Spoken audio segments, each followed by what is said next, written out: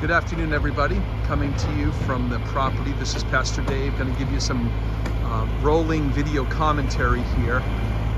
You are literally watching, as we speak, our foundation get assembled. In other words, these walls will now be filled with concrete on Wednesday. That's Ernie Alden up there. He's been such a big help to us.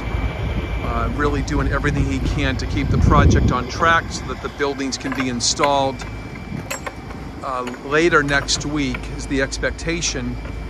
And I've been chatting with Ernie about the engineering that went into this foundation, and he says, Pastor, you got to realize your foundation is so well built. The guys who designed it did an exceptional job. It's fortified with more than what we normally build, and certainly for a modular structure. So I said, isn't that apropos that, you know, this church is built on the foundation of the Word of God. God says that He honors His Word even above His name, which is just amazing to me that God's Word is His Word. It's breathed by Him. And His name is backed by His Word.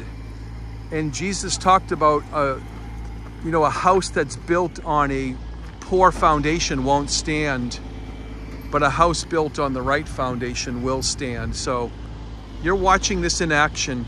This is a solid foundation going in the ground today, or over these next couple of days, that I believe is going to make us realize that not only is this thing well built, the church is well built on the Word of God. So it's so much to be thankful for. God has been so good, and we're watching this process unfold and keeping you up to date on live reports coming to you from 3065. This is 2703 Cranberry Highway. Have a great day. Over and out.